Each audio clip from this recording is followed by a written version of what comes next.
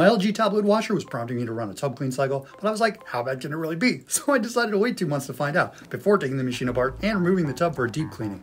See a screw, remove a screw. That's the method. If only it was that straightforward. Lift up from the back and push forward. LG didn't put hinges on the washer, so before opening the top cover, I made hinges using 2 pieces of Romex wire and then propped it up using a ceiling hook and bungee cord. After unclipping the tub ring, I pried off the washplate pulsator cap and, oh gunky, that's 5 years of whatever. Determined to go deeper, I removed the washplate screw, then with some wire, lifted out the washplate, or impeller, what you call it, not a traditional agitator, removed 6 10mm screws along with their lock and regular washers, and then awkwardly lifted out the tub. The tub was pretty dingy and had a nice ring around it, but it was nothing a steam cleaner, microfiber cloth, and a pound of elbow grease couldn't tackle. Cleaned the plastic outer tub too. If your LG WT7300CW washer has scrud, aka soap crud, residue buildup, or bad odor, and the tub clean cycle isn't cutting it, check out my video on how to remove the inner tub assembly, and we can do it together step by step.